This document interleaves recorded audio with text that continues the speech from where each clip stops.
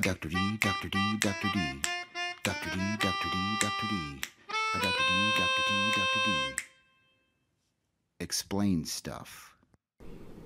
Hey everyone, Dr. D here, and in this video we are going to be covering Chapter 1 for Biology 2420.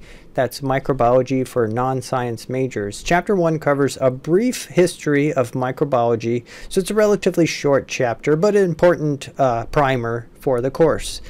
In the early years of microbiology, you have to understand that before microbiology came along, people didn't understand that microbes existed. They didn't understand that they caused disease, and they had so much diversity. So once we were able to identify these microbes, that's when we started to learn all of these important roles that they play. It was really early pioneers such as Anthony van Leeuwenhoek, who was actually his main job was as a haberdasher. And if you don't know what that means that he would men's outfitter. He would outfit men with suits and top hats and canes and whatnot. And on his free time, his hobby was making these crude pinhole microscopes. So this is an example of one of his early microscopes, which allowed him to gain magnification, a decent amount of magnification. If I remember correctly, it was about 200 or 300 times magnification. With this little pinhole microscope, you place your specimen on this needle, you look through the pinhole, which has a lens in it, and you can magnify the image on that pin. And through that, he was able to see these tiny organisms, which included fungi, algae, and single-cell protozoa. These he called animalcules, sort of like molecules, but small animals. Now we no longer call them animalcules. We call them fungi, algae, protozoa. And later on, we found out that there's even more small creatures, including bacteria, archaea, things like that as well, which are even smaller and unable to be seen with his crude microscope. But by the end of the 19th century, now we call these organisms microorganisms. And that's really what you're going to be studying in microbiology. You're here to learn about microbiology. And what is microbiology? Microbiology is the study of microorganisms. And I'm going to tell you what organisms encompass microorganisms. What organisms are under the umbrella, I should say, of microorganisms. So how can these microbes be classified? Like I said, what organisms are we going to be studying in this class? Again, these are organisms that are smaller than what you can see with the naked eye. This is about 0.2 microns, right? These are, I should say, sorry, 0.2 millimeters or 200 micrometers. These are creatures that are too small to be seen with the naked eye. You know what a millimeter is, right? A millimeter? Well, think about 0.2 of a millimeter. That's about the resolution limit of an eye. Anything smaller than 0.2 of a millimeter, you really can't see it with the naked eye, and your naked eye needs assistance of a microscope or some such device to see it. That's the realm of microbiology. These microorganisms are smaller than 0.2 of a millimeter, and so you need a microscope to see them. And these organisms include bacteria,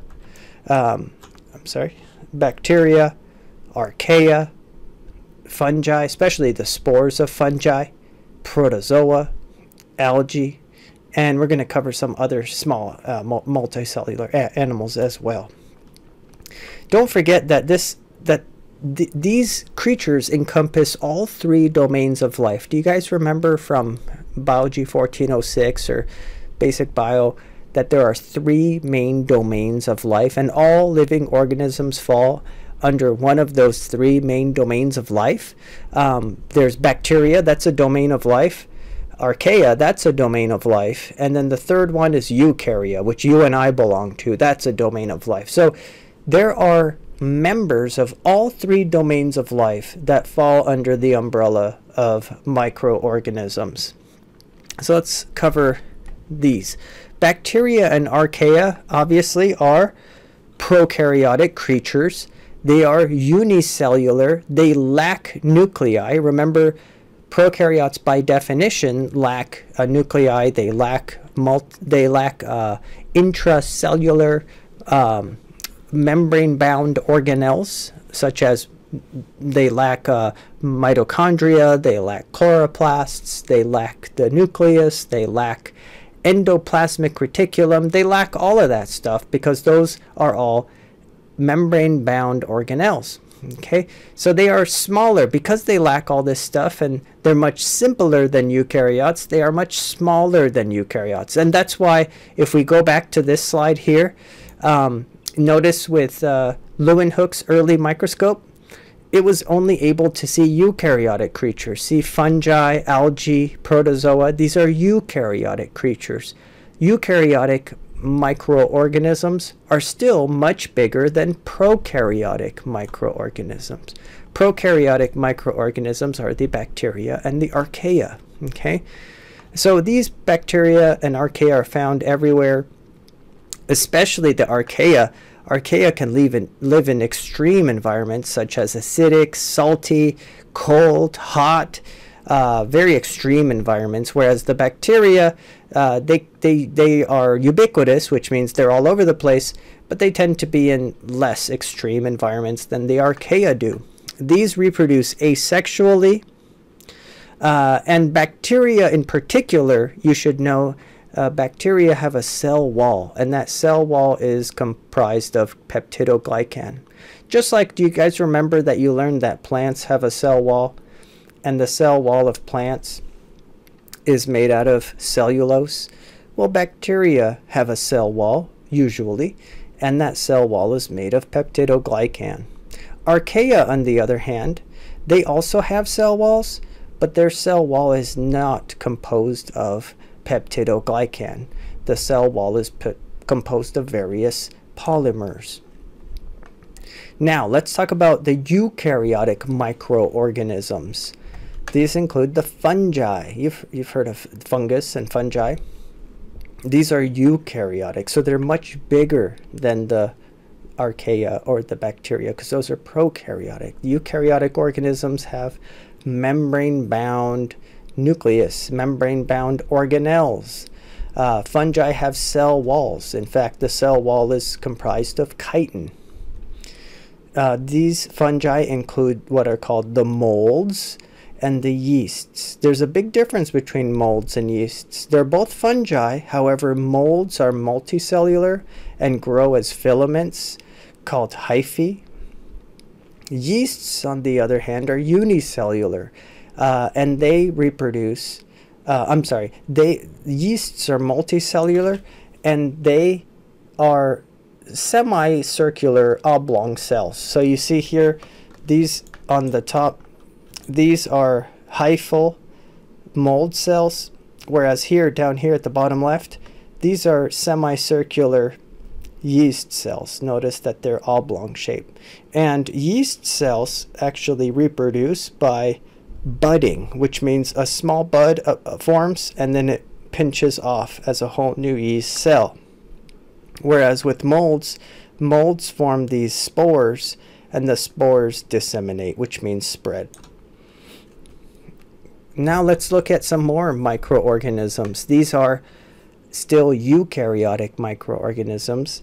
How about the protozoa? These are types of protists. Do you guys remember protists from Bio 1?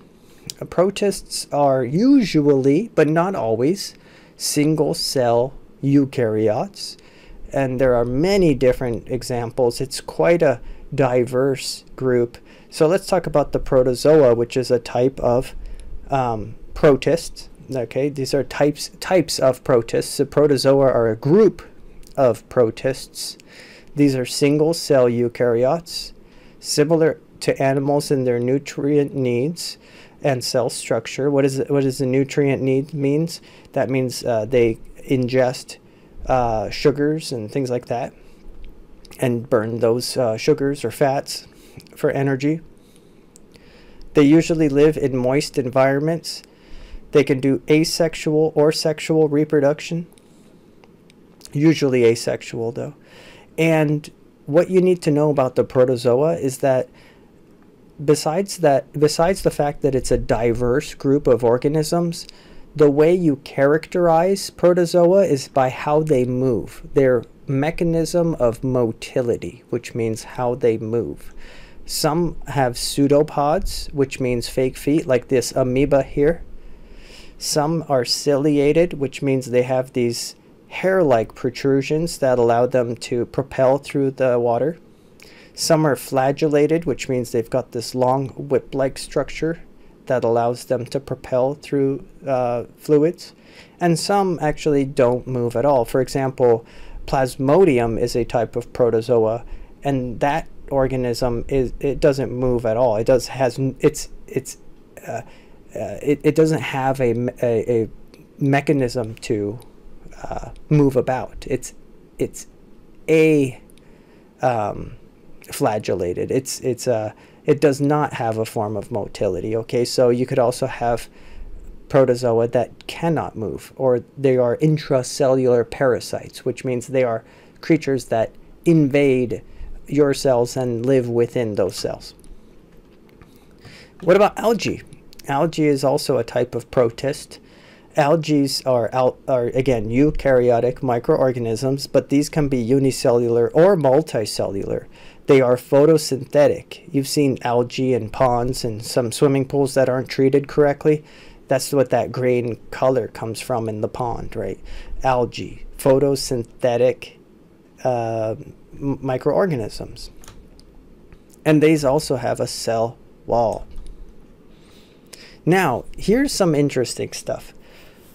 In addition to those members we just talked about, which fall under the realm of microbiology, those creatures that we just talked about, there are more creatures that are studied. For example, parasites. Let's talk about worms, okay? Microorganisms include worms. Why? Because when you become sick with worms, it's not the macroscopic or the large worm you probably ingested, right? What are these little dots here? You see these little dots everywhere? These dots are eggs, right? These are worm eggs. Worm eggs are usually too small to be spotted with the naked eye. And when you ingest worm eggs by, let's say, drinking unfiltered water, untreated water, or eating contaminated food or undercooked food, you can ingest worm eggs. And those worm eggs grow to form the macroscopic, the large worm.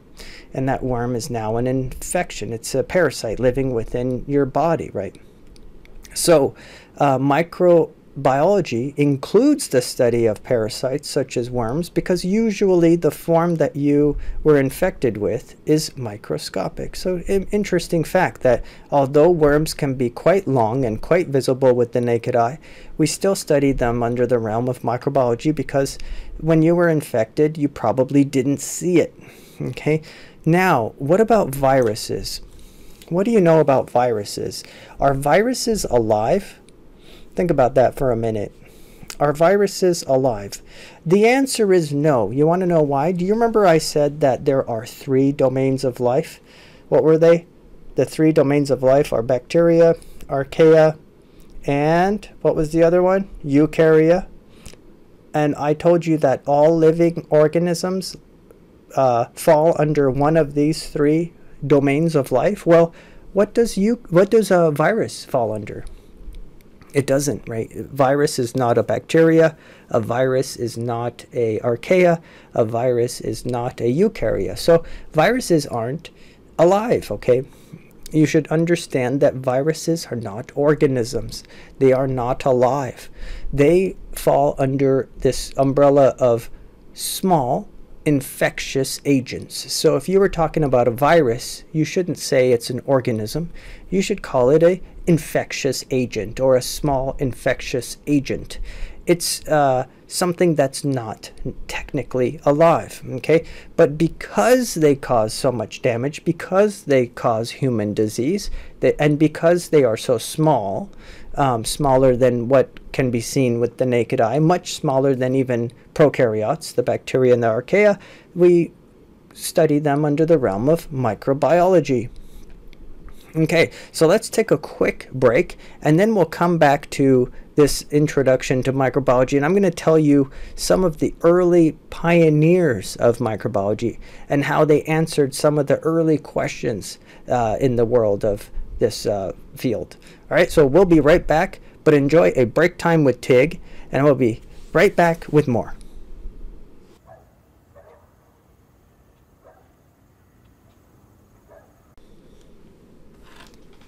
Hey, welcome back.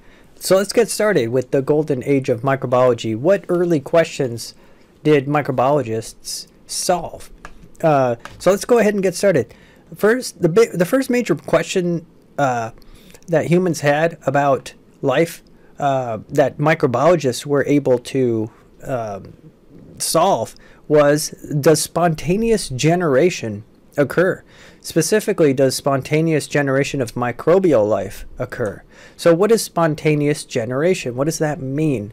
Well, some philosophers and scientists of the past thought living things can come from unliving things. So, for example, if you left a piece of meat out, you would notice that maggots would grow out from the meat, right? So did those maggots come from the dead meat? Did the life come from non-life? That's what spontaneous generation means.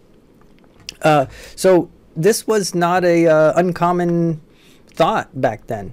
And back then, I mean before the 1800s. Aristotle proposed spontaneous generation, that living things can come from non-living matter. So let's take a look here. Why does meat spoil in such a way that maggots come out of it?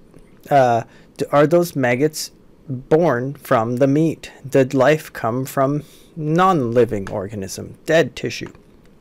Well, to address this, we had Francisco Redi. Francisco Redi was an early microbiologist who set out to solve this question of spontaneous generation, and he did so with his 3-jar experiment. A very elegant, simple experiment. He's put a piece of meat in an open jar, a piece of meat in a sealed jar, and a piece of meat in a jar that's covered with a gauze, like a mesh, okay, which allows airflow. What did we see? He saw that after a short period of time, the meat in the uncovered jar produced maggots. There were maggots all over the meat. The meat in the sealed jar had no maggots, but maybe this is because oxygen wasn't getting in. Remember, oxygen is vital for most life. So if oxygen can't get in or out, that might explain why the maggots weren't born. But take a look at the 3rd jar here. This was the definitive part of the experiment. This is the part where the meat was free of maggots, but maggots did form on the gauze, on top of the gauze, suggesting that life was not forming from the meat. Life was being brought to the meat, and it was brought in the form of the parents, these flies, these pregnant flies. Okay, so Francisco Redi helped to show that at least macroorganisms, these insects, cannot spawn from dead tissue. But what about microorganisms? Can bacteria come from dead tissues? Can other microorganisms come from non-living matter? Well, to answer this, a rock star in the field of microbiology, Louis Pasteur, came along. And he set out to address this question. Can microorganisms spawn from non-living matter? Here's a portrait of Louis Pasteur. So what he did was he knew that if you had broth, you know, like soup broth, that if you have soup broth and you set the broth out for a period of time, the broth becomes contaminated with microorganisms. So what he did was he hypothesized that, just like Francisco Redi, how the organisms are being brought to the meat, perhaps the organisms are being brought to the broth and spoiling the broth by coming from the environment to the broth. So what he did was a very, very elegant experiment where he took a flask And then with heat, he made the neck of the flask into this, what's called a swan neck. You see, so it's a hollow tube, but it's a swan neck. So with the help of fire, he elongated this neck into a swan neck. Now, why? Why did he do this? Well, that's because air can still pass, steam can still leave while the broth is boiling, right? The broth is boiling, so you're killing most of the microorganisms. Steam can escape. But more importantly, air can move in and out of the flask. So if something was living in here, it would not suffocate. So you would not get this problem. Air could get in, air could get out, right? But look what happens. Dust from the air settles in the bend. So let's say there's dust in the air. The dust could travel in, but it'll invariably stick to the neck of the swan neck. The dust will not come in, lift up, go down, and land in the broth. Why is this important? Well, fast forward to 2020, fast forward to today, we know why that's important. Well, because we know today that dust can harbor microorganisms, bacteria, fungi, things like that. Or they could piggyback on dust. They could float around in the air. And one of the reasons why your soup spoils when you leave your soup out is because dust particles with bacteria piggybacking on top land in the food, and those bacteria start to divide and divide and divide, right? So notice what Pasteur showed. This infusion, this broth remains sterile indefinitely. So you could leave this soup out for days and days and weeks and months and it won't spoil. Why? Because all the dust is settled here. Now, you know what else he did? He broke the neck, right? He broke this glass neck right about here. He would break it, and guess what? Within a week, it was totally spoiled because the dust can now settle in. Interesting. So what did Pasteur just accomplish? He showed that spontaneous generation does not occur. Okay, this was the nail in the coffin for the concept of spontaneous generation, and one of the first of 4 major questions, actually there were more than 4, but one of the first major questions solved for humanity by microbiology. What was another major question for humanity at the time, right? What causes fermentation? Did you know back in the day they discovered how to make wine and other alcohols, but they didn't really understand how the alcohol forms, right? They didn't understand this process of fermentation at all. Imagine, how hard would it be to make wine or beer or rum if you have no clue that yeast are playing a role, right? You know, that there's this concept of fermentation. But people tried, and this is why early batches of wine were so varied in their potency and their taste, because early vintners, and vintners being people who make wine, they didn't understand how the exact process of alcohol production was going on. So you know what they did? These vintners, they hired none other than Louis Pasteur. The vintners hired Louis Pasteur because Louis Pasteur was a chemist. And you know, the vintners, they thought that wine had something to do, or alcohol production had something to do with a chemical reaction. That's not absurd. I mean, if you think about it, alcohol is a chemical, and something to do with the process of winemaking produced this chemical ethanol, right? Alcohol, ethyl alcohol. So they hired Louis Pasteur, who's a known chemist, to study. And what did Louis Pasteur what did he discover? Well, he discovered that yeasts are important in the fermentation product. It was actually, he used his swan neck approach, and he discovered that these microorganisms, these tiny organisms, are vital in the production of the alcohol. Without these microorganisms, without these yeast, which are actually eukaryotic microorganisms, you guys remember from an earlier slide I said that yeasts are a type of fungi, which is a eukaryote, and the yeasts are roundish cells, kind of oblong cells. Well, guess what? These yeast are organisms that conduct the process of fermentation. They essentially convert sugar into alcohol. And later on in another chapter, I believe it's chapter 5, we are going to discuss how exactly this fermentation process works. Okay, we're going to talk about that. So guess what? Now, Louis Pasteur was able to inform these vintners that yeast is important. Yeast is a living organism. Yeast is the reason why the alcohol is produced. And from that conclusion, from those results, the vintners were able to make sure yeast was introduced into each batch, into each barrel, into each wine process. And so because of that, the wine had a more reproducible result, consistent result with consistent levels of alcohol, and Louis Pasteur really revolutionized this alcohol production. It was very interesting stuff. What was another question at the time? Remember the 4 questions we were talking about before? Well, another major question was, what causes disease? Why does disease happen? And I'm not talking about genetic diseases. We're talking about communicable diseases, diseases that you can catch, right, or spread, to others.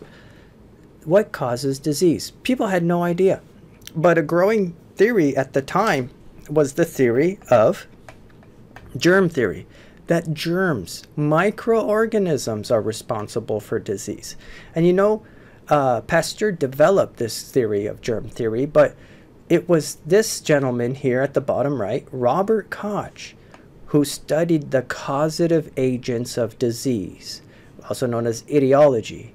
What does that mean, causative agents of disease? Well, when I get this skin infection, what exact organism is causing that skin organism? For example, have you heard of staph infections? Well, that means that a type of staphylococcus is causing the skin infection. I could get a skin infection that causes black lesions called eschars, and that would be caused by a different microorganism. That would be caused by anthrax. Anthrax would cause black lesions in my skin. But if I get a different kind of skin lesion, if I get something that looks like a spider bite but is caused by bacteria, that would be a staphylococcus infection. So Robert Koch was the first to develop a way of linking a particular culprit, which means a particular, in this case, what I mean by that is a particular organism to a particular disease, right? Does that make sense? So how did he do that? Well, first of all, he needed to figure out how to even grow these organisms in the lab. Remember, microbiology was a budding field at the time. This is the early 1800s. This is the 1800s at the time. Microbiology is a budding field. Petri dishes and broth and media and all the stuff that we work with in the lab didn't exist at the time, right? So Koch's lab was actually integral in the production of many of these simple techniques, these microbiology techniques to grow bacteria, to spread bacteria, to grow them so that they don't become contaminated, to study them, to understand them, right? So look at some of the things that came from Koch's laboratory. Koch's experiments resulted in simple staining, where you could stain the cells. The first picture of bacteria. The first picture of bacteria in diseased tissue. Techniques to figure out how many bacteria there are. The use of steam to sterilize media. You need to sterilize things so that you have a culture that you could grow bacteria in without getting contamination. The use of petri dishes, the techniques to transfer the bacteria without contaminating the bacteria. And so the whole concept that bacteria have these distinct species, I mean, all of these concepts came from his lab. And because This laid the foundation for microbiology and the lab work involved with microbiology. We were able to start linking a particular bacteria to a particular disease, right? Let me just show you, before I explain how he did that, how he linked a bacteria to a disease. Let me show you this. You know what this is at the bottom right? It's a picture of a petri dish. A petri dish which has bacteria growing on it. You see this circle here? That would be called a bacterial colony. You see this? That's a bacterial colony. That's a bacterial colony. Here, each one of these circular blobs is a bacteria colony. So what you have is a dish. This dish is called a petri dish. And did you know that Petri was actually a member of Koch's lab? And Petri came up with this type of dish. This is like a fun fact for you. And do you see this red stuff inside of the dish? This stuff is called agar. This gooey stuff is agar. Okay, agar is a medium, a solid medium, which is full of nutrients. Bacteria can grow on agar, right? And each one of these circular structures is a colony of bacteria. So what is a colony? I want you to understand this before we move on. What are you looking at here? You see when I point to this here, you see this circle? When I point to this and call this a bacteria colony, what do I mean? Okay, and when I point to this one, how come this one's yellow? And how come this one's white? And how come this one's kind of different from this one, and this one's different from all the other ones, and this one's definitely has, it's not circular at all. It's got this irregular edge, right? So why are all these different? So let me answer that before we move on, because this is quite important actually, especially if you're not gonna see it up close in the lab for a while. So let me show you. This is a bacterial colony. I can see it, right? You might say, but Dr. D, I thought you said you can't see bacteria. Bacteria are prokaryotes and they're single cell and you can't see them with your naked eye. But guess what? I can see this colony. You know why? Because these are billions of bacteria. These are actually billions of bacteria in this circle. Okay? Billions. That's why I see it. But why do they all look, why does this colony look different than this colony? Well, because this would be one species of bacteria. This is one species of bacteria. And that would be a different species of bacteria. This would be one bacteria that's a different bacteria. Does that make sense? Now, why are there a billion of them? Here's what you need to understand, okay? This is actually quite tricky, but you can do it. So at some point, this was a sterile dish, which means there were no colonies on this dish. Does that make sense? Then let's say I took some sample from the environment and I spread it on the dish. Would I see anything on the dish if I took, let's say I took a Q-tip and I, look, here, bear with me for a second. Let's say I had a dish and it was just a sterile dish. You wouldn't see any colonies on the dish. Let's say I took a Q-tip and I touched it to a doorknob or something, and then I spread it on the plate. Would you see any bacteria on the plate? No, you actually wouldn't see any bacteria. But would there be some bacteria on the plate? Yes. You know, look, there would be maybe one cell, one bacteria of some type here, one bacteria of some type there, one bacteria here, one here, one here, one here, from the doorknob. Does that make sense? So then what do? You put this plate in the incubator, which is like a warm environment, nice warm environment where bacteria can grow. And do you know what happens? The one bacteria that was sitting here that you couldn't see becomes 2. And then that becomes 4. And then that becomes 8, right? And that goes 16 and so on and so forth. And next thing you know, you have billions of bacteria that you can see. So each and every one of the bacteria in this colony is a clone of each other. Does that make sense?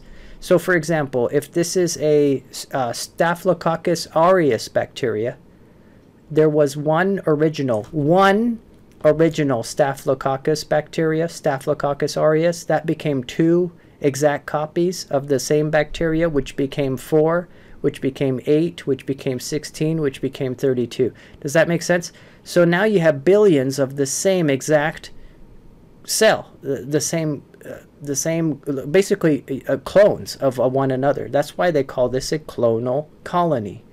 Every single bacteria in this circle, every single one of the billions in this circle are clones of one another. They're all Staphylococcus aureus, for example, and they're all exact clones. Whereas in this colony, those are all exact copies of a different species. That might be anthrax or something, a different bacteria. Okay, so now you understand how the plates work. So how did Koch, after he developed all of these techniques, and after he figured out how to, you know, identify species from one another and isolate, these are called isolated colonies. This is an isolated colony. This is an isolated colony, right? Once he figured out how to isolate colonies, then the concept of linking a bacteria to a disease became possible. So let's talk about that. What bacteria causes what disease? Remember, Koch was instrumental in this. What Koch realized was that if you follow these 4 steps, these are called his postulates, Koch's postulates or 4 steps. If you follow these 4 steps, you can link a bacteria to a disease. So what did he find? He found that the suspected causative agent, or the specific bacteria, must be found in every case of the disease, but absent from healthy hosts. Okay, so if I have lab rats, okay, let's say I have 100 lab rats, only the lab rats that are suffering with a disease should have the bacteria. The healthy lab rats should not harbor that bacteria. That makes sense, right? Then the agent must be isolated and grown outside of the host. So let's say I have 100 lab rats. 50 of them have these black scars on their skin, and 50 of them don't have the black scars on their skin. If I were to take skin samples, right, swabs from all the rats, I should find the bacteria I'm interested in. Let's say it's like this like yellow colony. I should find these yellow bacteria only on the skin of the infected rats, and not on the skin of the non-infected rats. Does that make sense? Then, what do? When that agent, that bacteria, is introduced into a healthy, susceptible host, like a rat in this case, the host must get the disease. So what does that mean? Let's say I got this colony from a skin swab of a sick rat. If I were to take these bacteria and then deposit them on the skin of a healthy rat, that rat should also get the black lesions. Does that make sense to you? And then what did he do? Just to confirm, he had to be able to get the same bacteria, the same agent from the diseased host again. So that rat that I made sick with the black lesions, if I were to swab that rat's skin later on, I should be able to grow that bacteria, that colony again. And I could do it again if I want to. I could take this bacteria and infect another rat, and the rat should get the skin lesions again. Does that make sense? So by following these 4 postulates called Koch's postulates, I'm able to link a particular disease to a particular microorganism. And a bunch of scientists did this. Here's a list. Albert Neisser, for example, he was the one who was able to use Koch's postulates to link the disease gonorrhea to the bacteria Neisseria gonorrhoeae. Okay, so you see all these scientists were able to use Koch's postulates to figure out what bacteria is causing gonorrhea, what bacteria is causing typhoid fever, what bacteria is causing bacterial pneumonia, etc. Very interesting stuff. Okay, and then lastly, we really wanted to know, how can we prevent infection and disease? And some of the early pioneers of prevention of infection and disease were in the medical field, right? They were nurses, they were doctors. So let's talk about some of these people.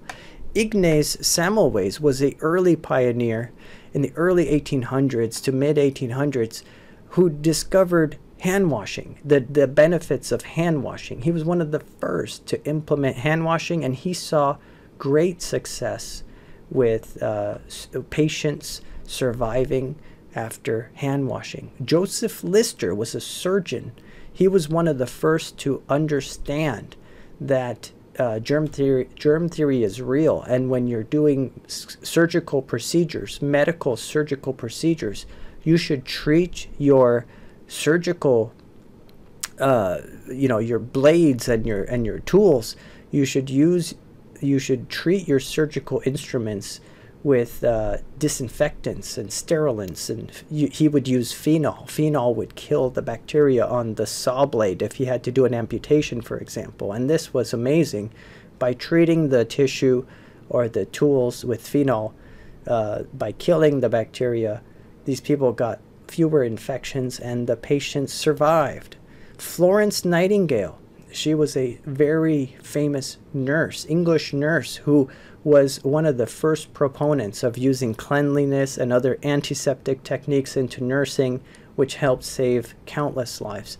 Edward Jenner, he was one of the first to discover the benefits of the immune system by figuring out the concept of vaccination. He would take pus from a milkmaid's cowpox lesion, introduce it to other hosts, and those hosts would become vaccinated to that cowpox. So the concept of vaccines was really pioneered by Edward Jenner, and actually also Louis Pasteur.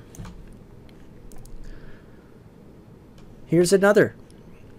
Alexander Fleming, very famous, very important microbiologist, discovered antibiotics. He discovered penicillin, and by accident too. This was a serendipitous accident. That means a lucky accident. Here's what Fleming did. He streaked bacteria. You see this opaque zigzag right here? This is bacteria that Fleming had added to a plate. When he came back after incubating, he noticed this white fuzzy thing. Well, you know what this white fuzzy thing is? It's a type of fungus called penicillium. He wasn't trying to grow this fungus. He wasn't trying to grow penicillium. So a lot of scientists, you know what they would have done? They would have just thrown this plate away. Why? Because he wanted to grow this bacteria zigzag. He did not want to grow this fuzzy fungus. That's what's called a contaminant, right? But lucky for Fleming and lucky for humanity, he took a look at this plate, and what did he see? What do you see here? What do you see here? Are the bacteria, which is this opaque zigzag, are the bacteria growing and touching the fungus? What is this? No, this is what's called a zone of inhibition. This is an area. Zone of inhibition means an area where bacteria can't grow, right? So you know what that suggested to Alexander Fleming? It suggested that the mold, in this case the mold penicillium, must be secreting some kind of juice. In fact, he called it mold juice at the time. They didn't know what it was, so they called it mold juice. So this mold is secreting some mold juice, and that juice is preventing the bacteria from growing, right? So now we know that this juice included the antibiotic protein called penicillin, right? Penicillin. And penicillin is a molecule that inhibits bacterial growth. Penicillin inhibits growth of bacteria. Okay? It's an antibiotic. And that helped to cure millions, if not billions, of people up till now with infections that could have otherwise been very serious or deadly, right? So very, very important stuff. The microbiology was discovered in the 1800s, but